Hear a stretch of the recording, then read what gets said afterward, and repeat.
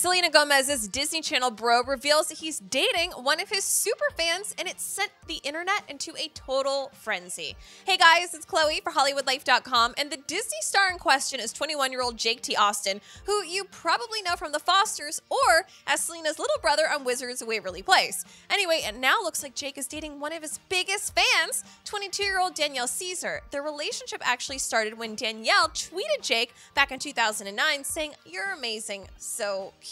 But then it seems like her crush intensified, like a lot. In 2010, she tweeted that she and Jake were getting married. He just doesn't know it yet. Okay. Then Danielle finally got to meet Jake, and he even followed her back on Twitter. Typical fangirl stuff, right? All right, but cut to the present. Jake posted this Instagram of him and Danielle totally laying on the PDA with the caption, "I'm crazy for her.